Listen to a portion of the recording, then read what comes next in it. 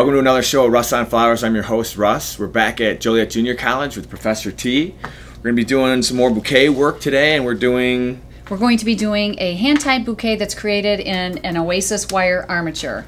And it's really simple, and actually it makes it easier to make a hand-tied. I love this stuff. This oasis wire is 12 gauge wide, and it's very malleable. It comes in a whole boatload of colors, but we're going to be doing something creative and fun today with this. I'm going to take and cut a piece that's about, what would you say, about 2 feet? 2 feet. 2 feet. And then I'm going to make a bow out of this. And it's just like making a bow with anything else. We're not going to worry about the fact that it's kind of wrinkled. Yeah, stand back, pal. We're not going to worry about the wrinkles in the ribbon or in the wire because it's going to come right out. And I'm going to, I think I'll stop at like 5. Let's do 6. 6 on each side. 6 loops on each side. And then I'm going to make some longer loops, some loops that are going to actually be cut in half and wind up being coily, cute little things that are going to go in the bouquet. So I'm going to make 1, 2, 3, 4 bigger size loops. Let's do 5. We're going to do 5. We're going to cut off our remaining piece of oasis. It takes almost a full roll of oasis wire to do this. And then I'm going to take that piece that I had earlier, that I had removed earlier, and I'm pretending like it's a bow. I'm just going to twist this really tight. So now that Russ has clamped this on here nice and tight for me, we're just going to pretend like it's a bow. And I'm keeping my thumb clamped over where Russ made that nice tight connection, and I'm going to lift these pieces up. They kind of look almost like a lotus pod. Like a lotus flower. We're going to lift those up, and then I'm going to cut these at random lengths. I don't want them all to be even. I want some to be longer, some to be shorter. You're going to straighten those out then? Nope. Nope, we're going to curly cue these guys. These are going to be a lot of fun. Before we put any flowers in this, and Russ, you're going to help me with this. You're going to hold that for me.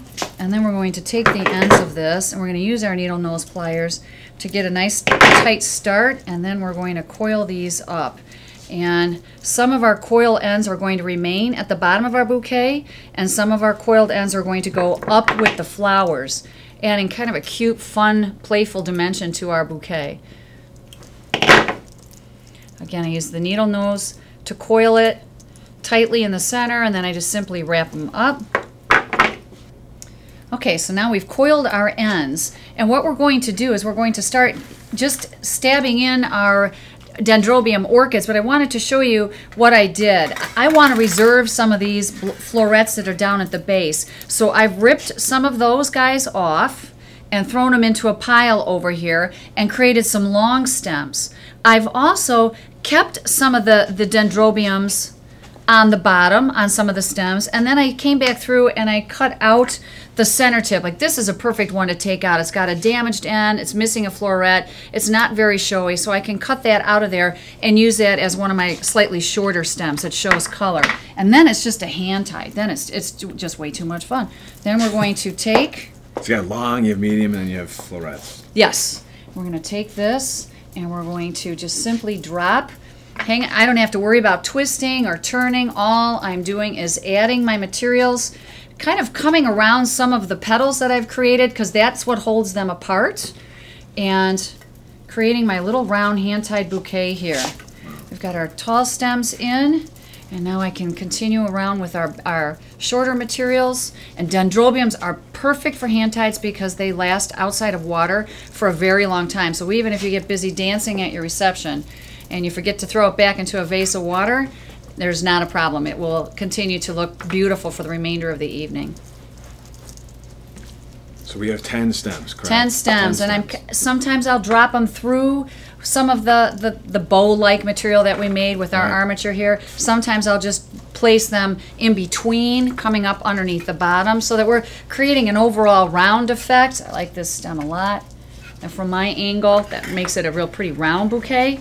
Then I'm going to be taking my bow, which is nothing more than a series of streamers that I've attached to a wire. That's going to go right down into the center of my armature. And I'm just going to hang on to it where the wires, where I attach the wires to hold the bow together. Thank you. I attach those right there, and you'll see what we'll do with those in a minute. And then I'm going to take some of my cute little curlicues that I have here, and I'm going to work those up into the bouquet, because these are going to be little tiny platforms here for dendrobium orchids. So we want some that are going to remain down and some that are going to come back up into the bouquet. It makes it kind of playful. It makes it kind of fun. I might have to curlicue a couple more of these in. I do want some of these down for the handle. And then I'll turn this here so I can see what's happening on the back side. Maybe we'll put this little guy up into the bouquet. And then, Russ, if you could hand me some of my lily grass, that'd be great. Then we're going to add some lily grass.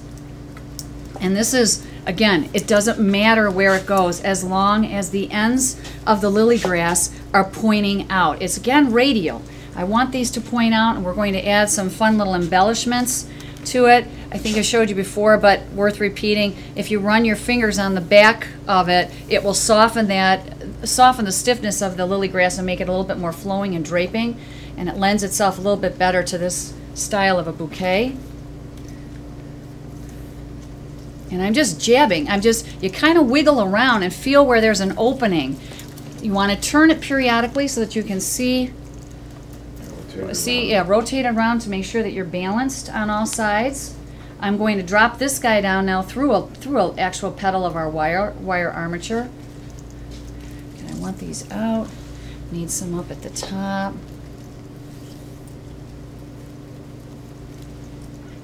Use about a bunch of this. About a full bunch of lily grass. 10 stems. 10 stems of dendros, almost a full bunch of, or a full roll of oasis wire, and about a bunch of lily grass.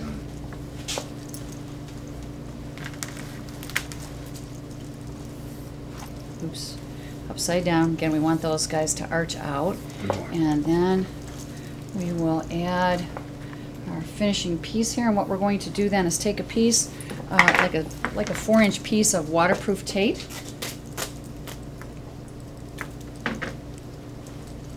And at my binding point where all these flowers are coming together here, I'm going to place my piece of waterproof tape to help hold the whole thing together.